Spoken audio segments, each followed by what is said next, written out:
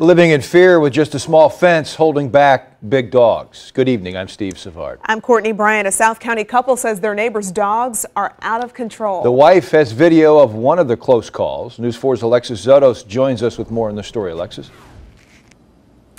Steve, Courtney, St. Louis County Animal Control is investigating the situation. They say they take it very seriously when there is a report of a dog attack, and there's things they want you to know if you're experiencing something similar with your neighbor's dogs. This poor Adam. Oh my God! On her phone, Danielle Thompson caught her neighbor's dog nipping at her fiance. This is, something that's not new for us, so I pulled out my phone. Thompson thought she'd captured the aggressive jumping and barking. She never thought she'd catch one of the dogs actually attack. Luckily Adam is a 6'4" large man, but what if it was a small child? Thompson and her fiance have lived in their Affton home for about 4 years. Their neighbors and their 3 large dogs moved in a few years after. We definitely don't have little kids over anymore in our backyard.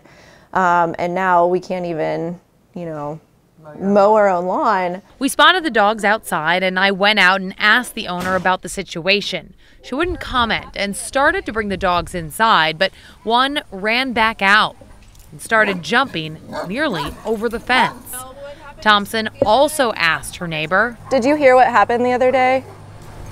No, not really. That neighbor was not interested in talking to us, and she walked back inside.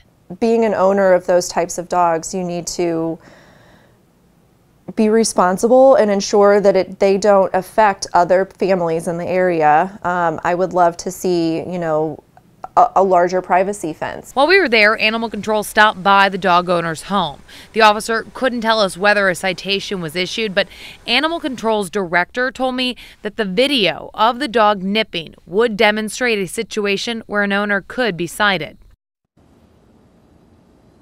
So Animal Control here says they can't force an owner to put up a privacy fence or a bigger fence in general, but they say there are things that they can do to ensure that the dogs are contained in a yard.